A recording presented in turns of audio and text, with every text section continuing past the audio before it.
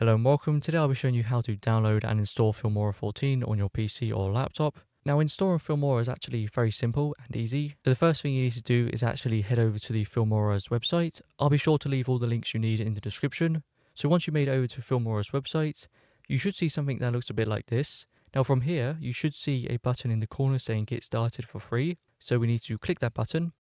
Once we click that, Filmora is now downloading. Now this may take a couple seconds. Okay, so Filmora has now been downloaded. Now we need to actually install Filmora. So we need to find where it has been downloaded to on our computer. You should get a pop-up like this in the corner telling you basically it's downloaded. And all we need to do now is actually click this.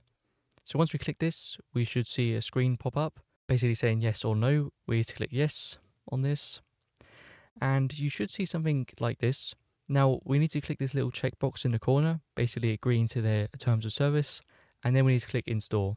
Now, this may take a couple minutes depending on your computer, so I'm just going to wait here and wait for this to be downloaded.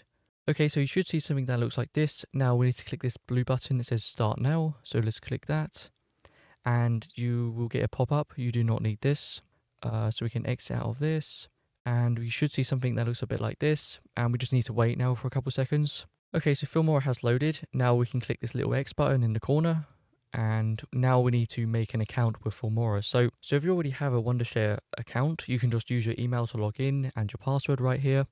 But if you don't have a Wondershare account, you can also just create one just here. But you can also log in with your Google account, Facebook, or Twitter.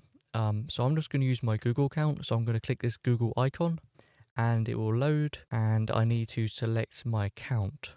Okay, so we can click X on this. Okay, so Filmora has now been installed. So that is basically how you download and install Filmora 14 on your PC.